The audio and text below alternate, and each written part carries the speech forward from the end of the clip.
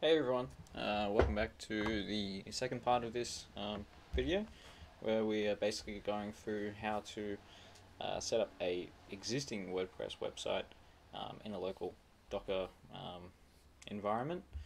It's fairly simple and fairly straightforward, and it does build off what we did in part 1. However, if you did follow what I did in part 1, I'd recommend that you go and clear out your database and WordPress folders, just because they do act as sort of like a cache, and they don't really get updated with the new changes that we'll be doing in this one. So all we really need to do is first we need to basically tell our database that we have a SQL file from our live site that we exported, and we want to say to the container that we want you to build the database based off this SQL file. So to do that, all we have to do is provide another volume. I'll copy and paste this,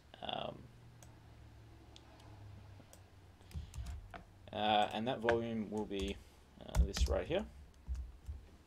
So basically, it provides an entry point for the container, and basically what happens is it reads any SQL file that's inside that schema directory. It'll create a database based on it. We'll also have to create a new folder here, just called schema, and that's pretty much for the configuration side of things. That's really all you have to do. Now, we obviously want to bring across our exported content. So one is our database. So go ahead and copy that into our schema. There we go. You can see all the SQL there. And the next thing will be our WordPress files. Some people might bring across the whole WordPress install. You can run into issues with the WP config file, so I usually recommend just doing the WP content folder, but sometimes some sites, depending on how custom they are, they'll actually have files outside of the WP content folder.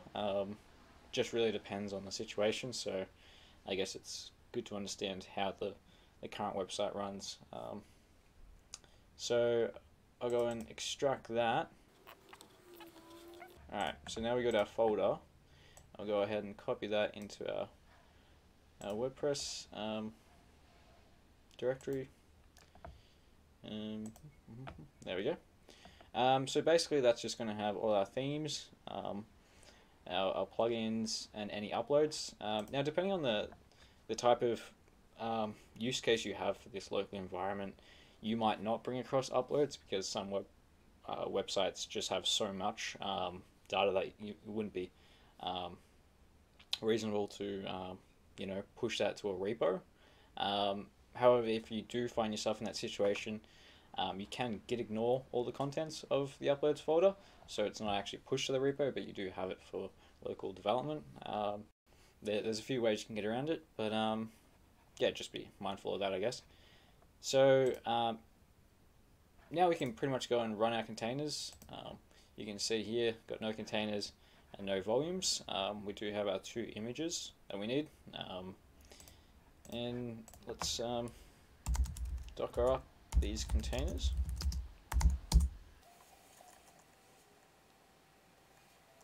Alright, so I think we should be good to access our WordPress website. And you can see that all these files have been copied across. This is what we added before, WP content, theme, and our plugins. So if we go to localhost port 80, or 8080, sorry, we should now be able to see.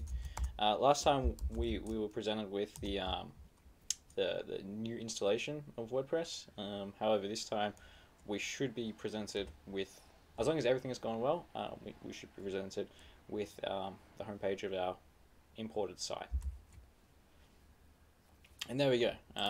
So this is a I guess a demo WordPress website that I set up before, and as you can see, it's brought along all the products for the basic WooCommerce store, and you can, if we duplicate this tab, be able to log into it,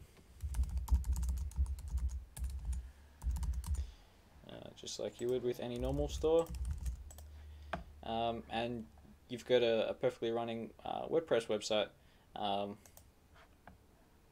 to develop in. And that's essentially it. There's nothing, depending on the actual WordPress website and how old it is, these configurations might not work, especially because the WordPress image is based off the latest WordPress version and all its dependencies, such as like PHP 7.4.